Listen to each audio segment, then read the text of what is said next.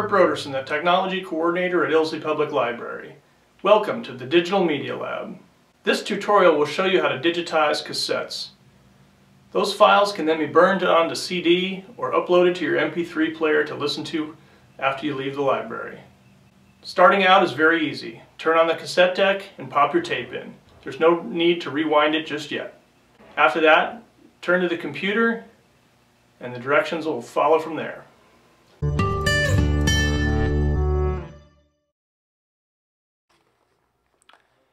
First, click on System Preferences in the dock. Click on Sound, Output, and select Headphones. Then go to Input and make sure you select USB Audio Codec with the lowercase audio. If you start playing your cassette, you can see the audio registering here, so you know sound is getting into the system. Now is a good time to rewind that tape. Close that window.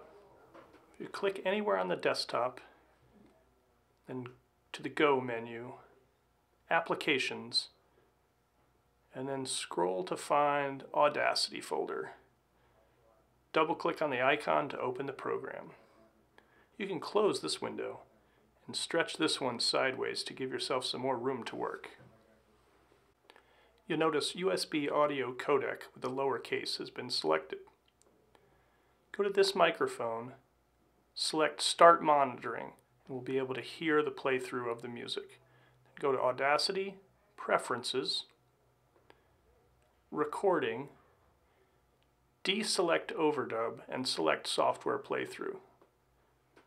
Now we'll be able to hear the music as we're recording it.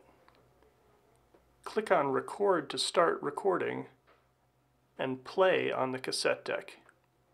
You'll see red lights lighting up to indicate the recording volume, and the green lights indicate the playing volume. A straight line like this is just tape noise in the background. Now you'll see that music is beginning to be recorded. I've muted it here so that we can see it, but you can hear me instead. You can relax until it's time to record side 2. When you get to the end of the side of the cassette, hit pause on Audacity. You can fast forward to the end, flip it over, and it will be ready to record side 2. When that's ready, start playing the cassette and unpause on Audacity to resume recording. We'll deal with this long stretch of silence later. I'll pick up when we get to the end of the album.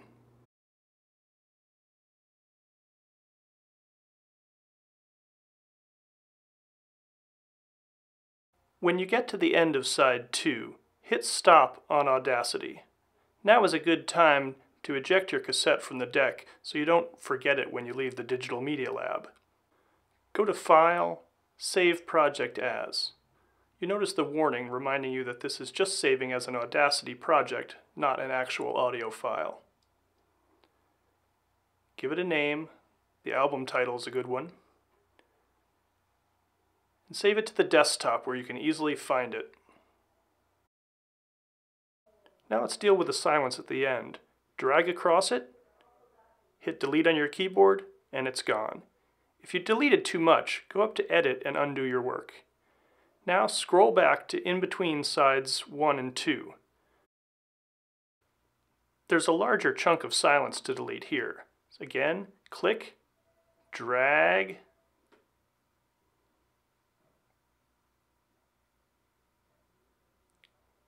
and delete on your keyboard. Now it's more manageable.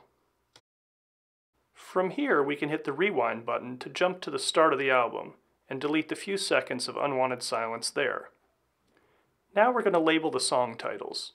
Click at the beginning of the first song, go to Track, Add Label at Selection. Notice the keyboard shortcut Command B. We'll use that later. In the new track at the bottom, enter the first song title. Scroll to the beginning of the next song. Click inside the timeline and use Command B on your keyboard this time to enter the track label. Put in the song title, and then repeat this step for each of the songs on the album. Remember, if you forget the shortcut, you can always go up to Tracks and add label that way. But the Command B saves a lot of time. When you've labeled all your songs, hit rewind to the beginning, go to File, and edit the metadata. This is where we'll put in the artist's name, the album title,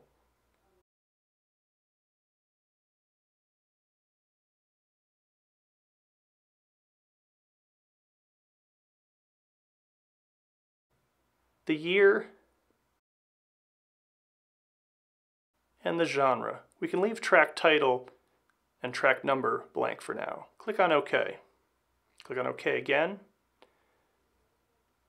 Go to File, save project again so we don't lose any of that work. Go back to File, Export Multiple. Select AIFF for the export format if you want to make a CD, or MP3 if that's what you want instead. Choose. We're going to go to the desktop and create a new folder, and let's give it the same album title.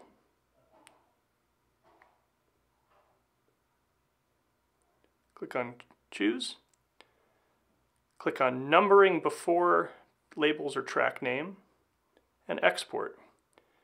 It'll ask us to double check each song. We can just hit OK for each one of these.